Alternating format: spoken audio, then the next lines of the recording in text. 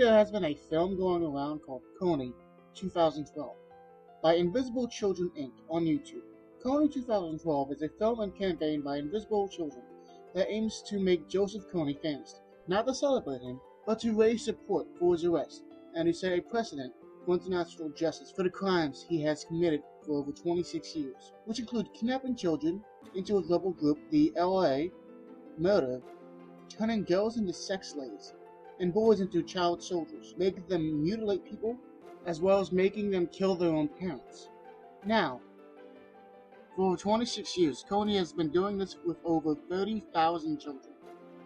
More information on the video, as well as the video itself, can be found in the description box below.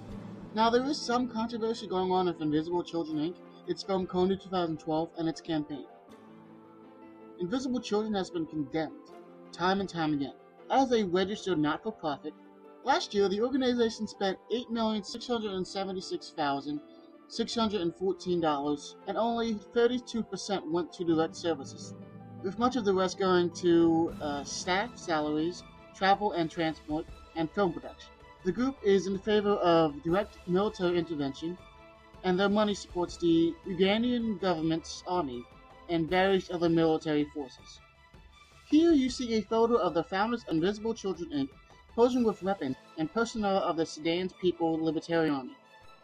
But anyway, the bulk of Invisible Children's spending is on awareness and filming, which can be great, except that their Foreign Affairs has claimed that Invisible Children, among others, manipulate facts for strategic purposes, exaggerating the scale of the LA crimes, as well as many other things. For more information on the controversy of the campaign, please look down at the description box below with the links to several articles opposing Invisible Children. Watch the film. Read up as much information as you can on it, from those supporting it as well as those opposing. I'm not telling you to go against the campaign, I'm not telling you to go for the campaign. I'm just saying, look up the information yourself. But the only thing that is the main concern of this video, and from what I have read and seen, the main thing is to stop Kony from the crimes he has committed for the past 26 years.